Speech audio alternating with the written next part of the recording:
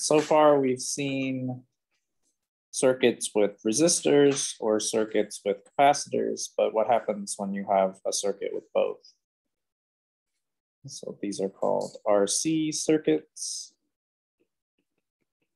And that's just telling you that it has resistance and capacitance in the circuit. So it might look like this.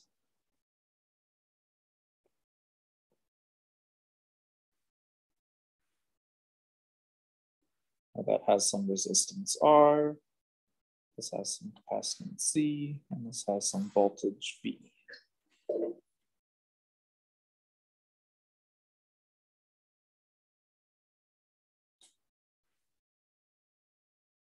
And so for this kind of circuit, the order doesn't necessarily matter. Like this circuit would behave the same as this circuit.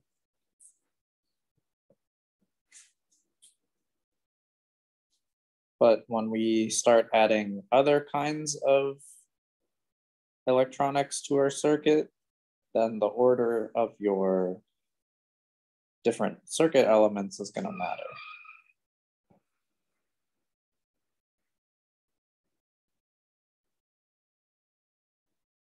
And so most of the time when we're doing these kinds of circuits, we're not going to have it's not going to be in one continuous loop like this. You might see something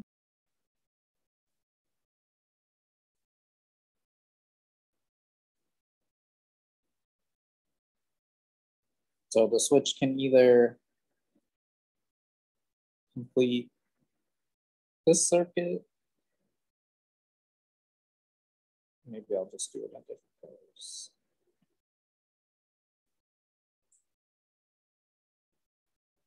So it can either complete the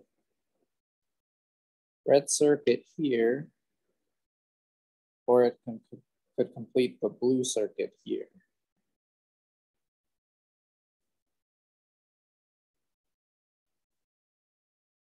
So if we draw, let's draw them both. So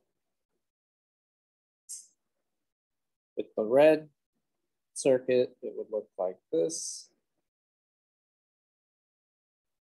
Kind of how I had it first drawn.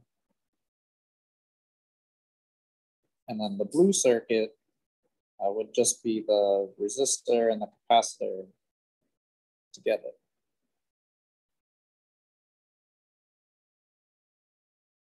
So instead of drawing two different free body diagrams, you can kind of replace it with a switch like I had drawn earlier.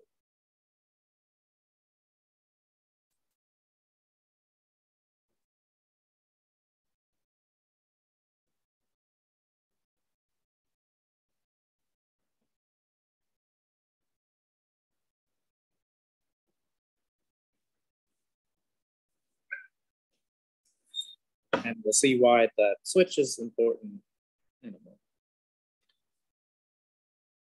So in the red switch picture, if we think about what the charge is doing, so the current is going to flow this way, and eventually you'll have a buildup of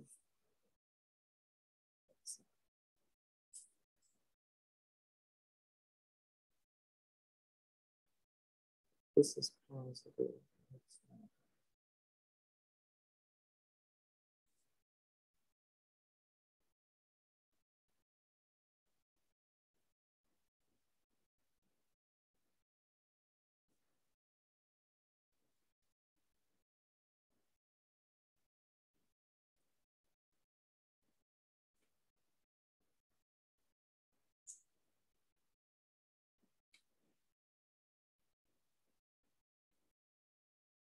You'll get a buildup of negative charges on this side of the capacitor and a buildup of positive charges on the other side of the capacitor. But we remember from when we learned about capacitors that capacitors will have a maximum amount of charge that it can hold. And that's based on the voltage of whatever battery you're using. So what happens when the capacitor reaches its max voltage is that the current will stop flowing in the circuit. So you can think of this as the max charge. And when capacitor reaches Q max, current stops flowing.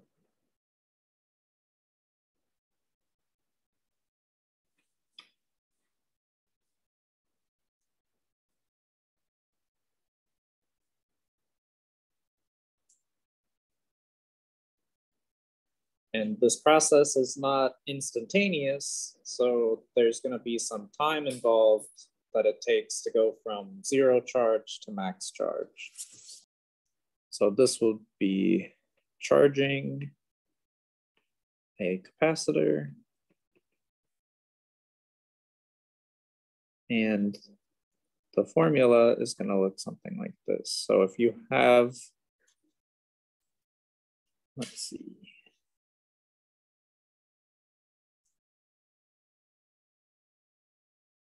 So there's going to be 3 different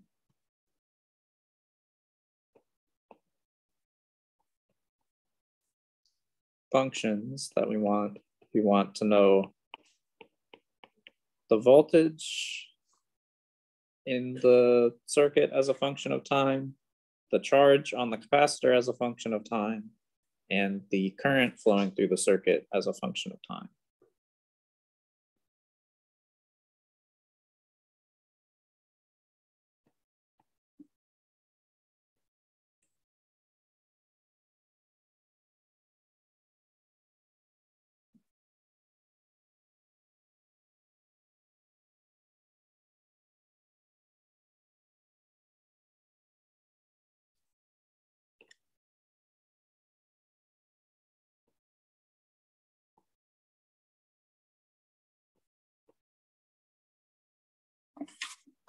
We would get a formula that looks like this. So remember, Qmax is what we defined over here. C times V, or V times C.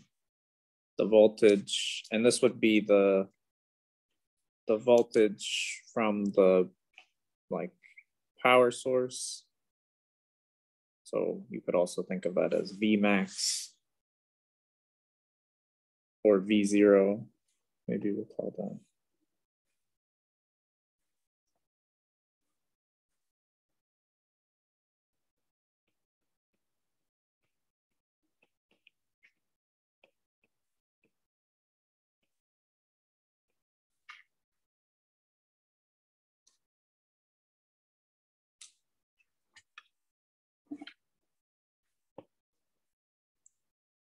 And so this is an exponential equation, and there's a new variable that I introduced called tau. And this is the time constant. And for an RC circuit, it is R times C. Resistance times capacitance.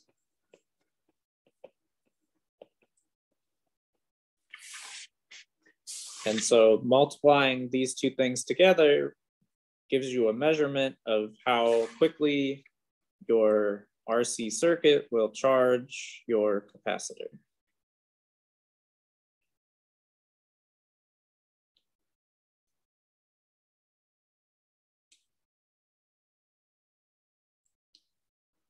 And one of the interesting things about this is that if we look at the units for R, we will have ohms. And if we look at units for capacitance, we would have farads. So the units would be ohms times farads. Something that you might not know about exponents is that the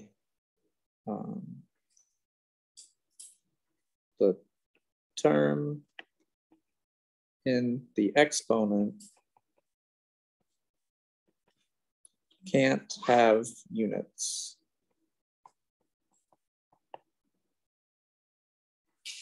So if you raised, like, if you think about what an exponent is, you're taking e, which is just some number, and you're raising it to some power. So if you like squared e, that would make sense. You're just multiplying e times e. But it wouldn't necessarily mean anything if you raise a number to a unit, right?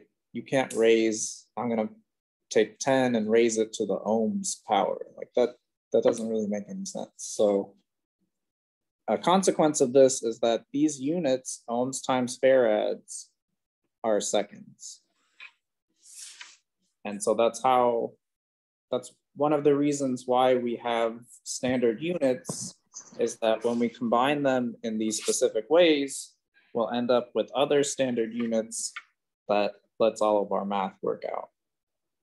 So ohms times farads has the same units as time, which is seconds.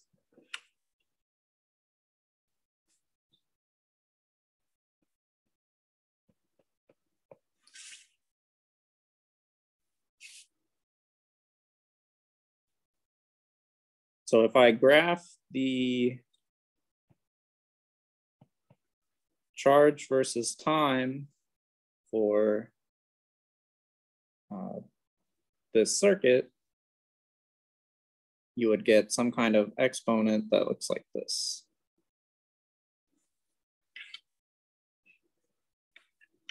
And this is kind of a calculus thing, but let's say that Q max is this red dotted line.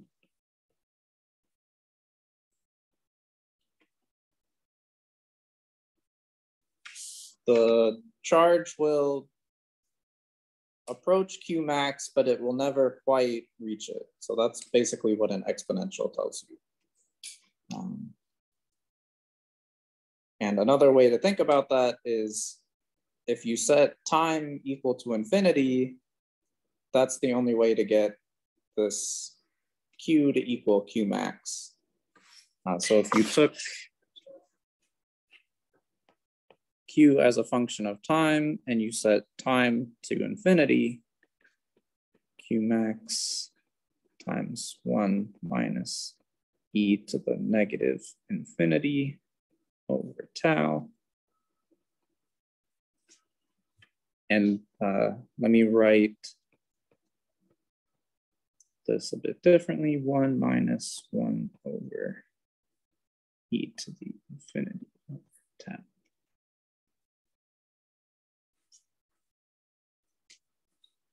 So because the e is to the negative power, that is the same thing as 1 over e to that power. And so if you think about how exponents work, if I raise some number to a really big power, what happens to that number? Right, so now put that in the denominator. If I have 1 divided by a really big number, that basically goes to 0. So this becomes Q max times 1 minus 0, which is just 1, and you get Q max. So that's how exponentials work.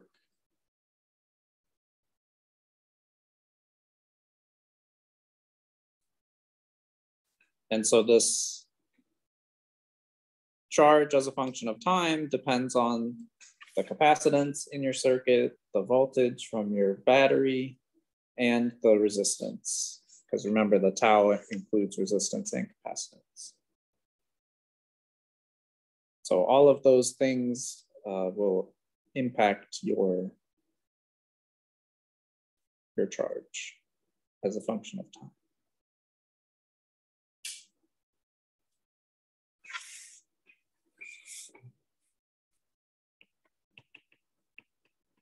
Discharging a capacitor.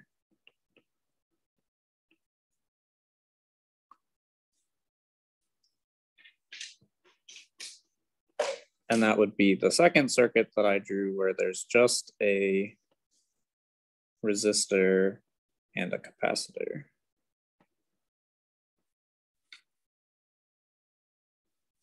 And so we're going to assume that the capacitor starts out fully charged.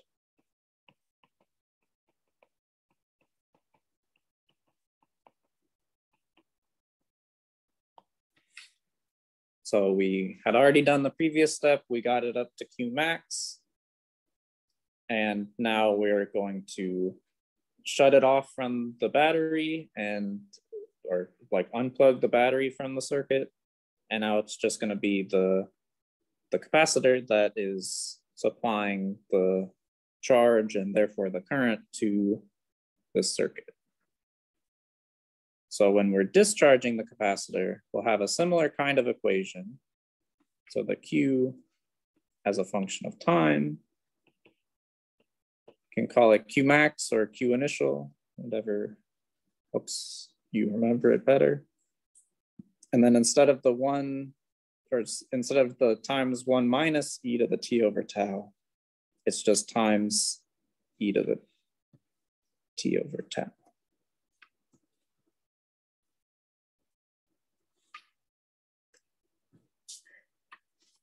And so all of those things are still the same. Tau is still RC. Q max is still whatever initial voltage you started off with times the capacitance. And now if you make a graph of charge versus time, you start off with some Q max up here, and then you exponentially decay down to 0.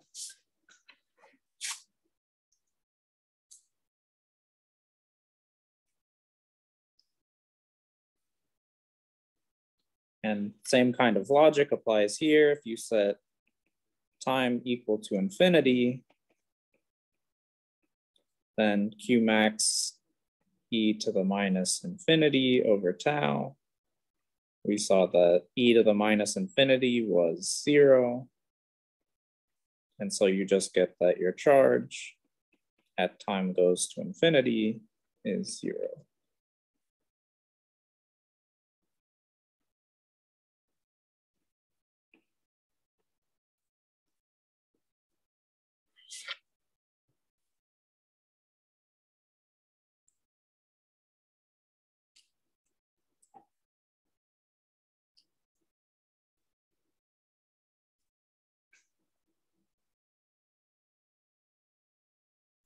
And so the way that this can work is that you have a capacitor in your circuit. Let's say that your battery dies, your capacitor is going to supply a little bit of time so that maybe you can save whatever data you're working on if it's on a computer, or there are different uses for capacitors that say you don't want all of the charge to enter this part of the circuit at a certain time. You can use combinations of capacitors and resistors to kind of orchestrate how the current flows to different parts of your circuit at different times.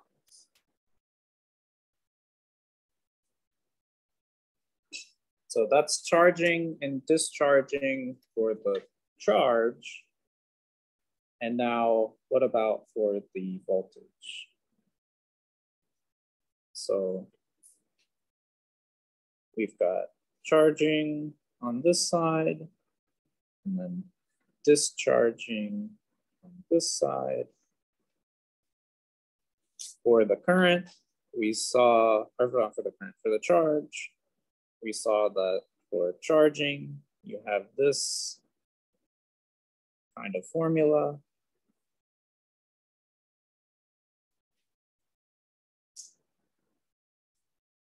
For discharging, you had this formula.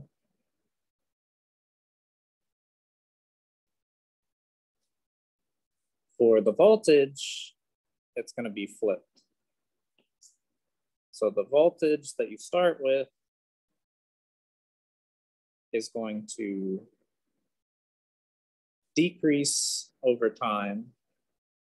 And this would be like, if you were to think about how effective your battery is in supplying voltage to your circuit, eventually as your capacitor reaches full charge, the current is going to stop flowing, and so that battery is no longer doing anything useful in your circuit. And then when you're discharging, you start off with some initial velocity, or you start off with some initial voltage. And then here, again, you'll start off with some max voltage, and eventually you'll run out of charge. So the capacitor will no longer be able to supply the voltage to the circuit, and your voltage is going to decay.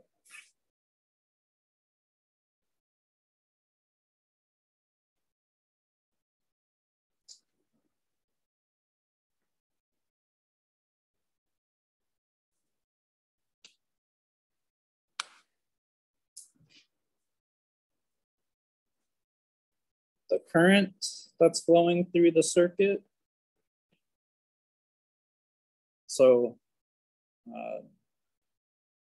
this is kind of a calculus thing, but we know that current is the derivative of charge with respect to time. So you don't necessarily need to know that, but what you do need to know is that if you do that derivative, then you'll get that the current flowing through the circuit is equal to the initial current, or let's see. So if I do this derivative, I get this.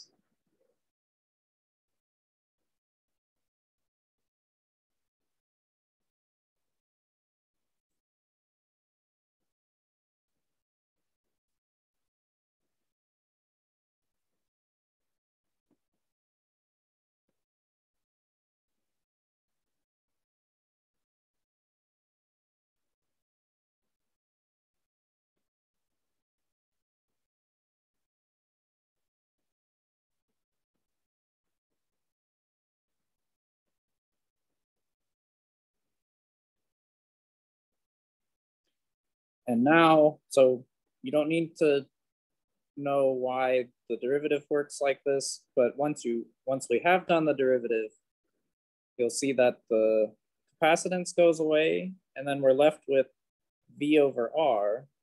And what's V over R?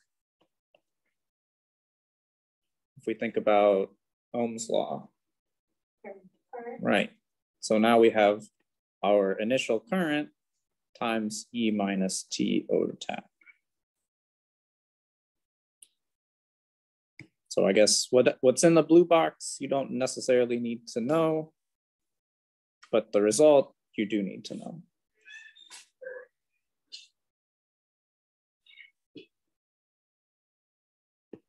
And then if you do a derivative on the discharging side, you'll see that everything is the same except that there is a negative out in front.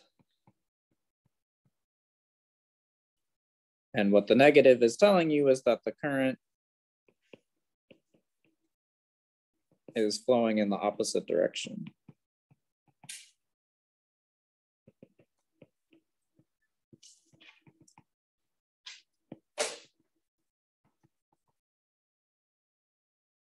So we had for a charging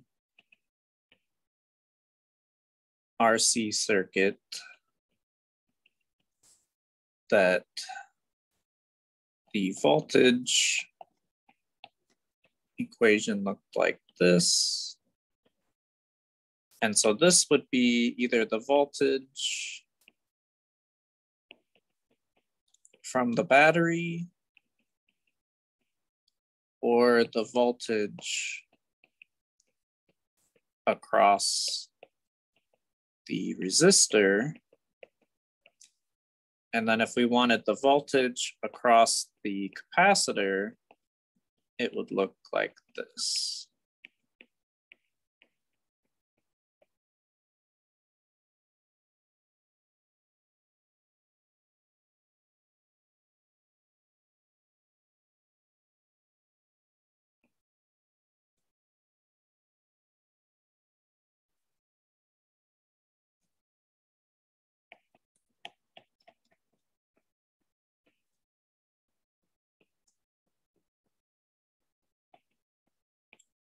And so basically the voltage across the capacitor starts off small and then it reaches some maximum voltage. And then when you're discharging the circuit, the capacitor, that's when you start with a high voltage and you decrease your voltage over time.